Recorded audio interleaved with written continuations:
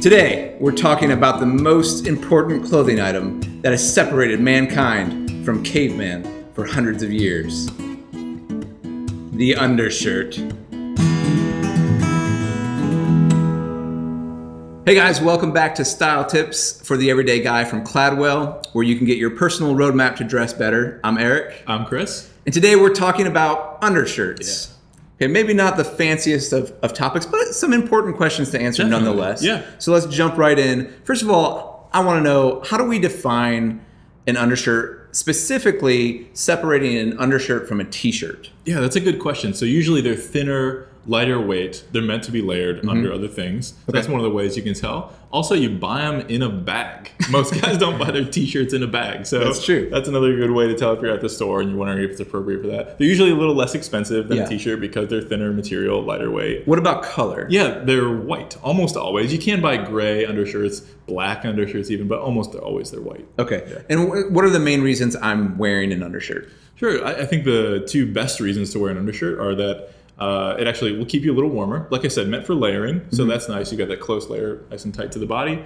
Also, it actually will prevent you from getting stains on your outer layer. So if you have nicer things that you don't want to wash as much, like a dress shirt or a sweater, something like that, you can wear that close to the body. That'll absorb all your sweat. So in order to do a little bit less laundry and help your nicer items last a bit longer, if you're wearing an undershirt, throw those in the laundry. That's not as big of a deal. Yeah, easy to replace, inexpensive. Like I said, you don't have to worry about those. And you can keep your nicer things nice. Okay, so maybe the most important question centering around an undershirt is it a fashion mistake to let my undershirt show, to have it seen?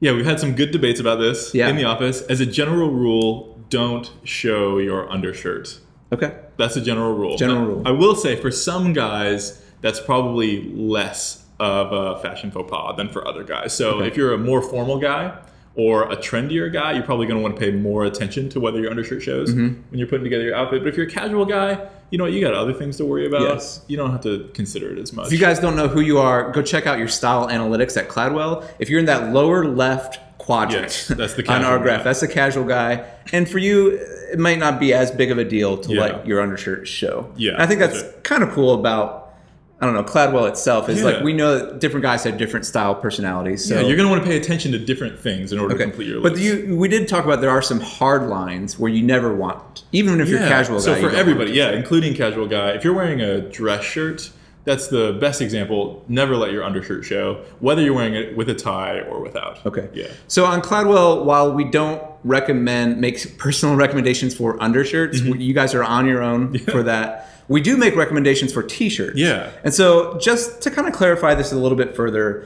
when is it okay? We said it's not okay to let your undershirt show, but it is okay, obviously, if we're recommending t-shirts as part of your wardrobe, to let your t-shirt show. Definitely. When is that okay? Yeah, so of course you can wear a t-shirt by itself with jeans, chinos, whatever.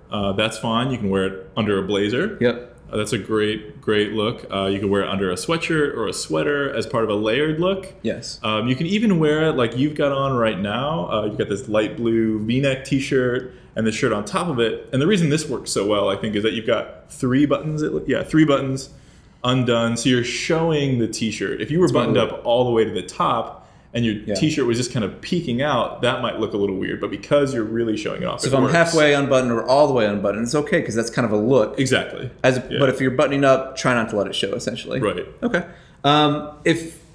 If you're going for the look to not let your undershirt show, what are the options we have to actually get that done, to execute that? Yeah, so of course you could not wear one, but then you kind of lose the benefits that we already talked about. Of course, the second option is to wear a V-neck undershirt. So there are varying lengths of these. So you might have to try a couple on to find one that actually doesn't show. Yeah. Or you could go with the double V. The double V. You could do that. Yeah. Some of you guys might know that. We'll link below.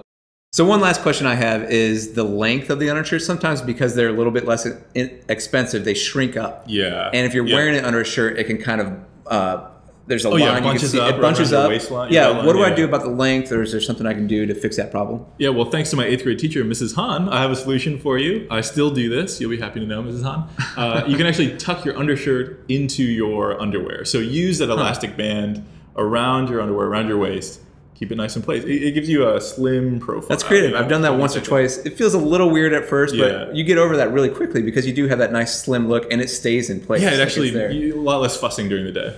Cool. Yeah. All right, guys. Hopefully this was helpful for you. If it was, give it a thumbs up. Hopefully we've answered everything you've ever wanted to know about undershirts or need to know.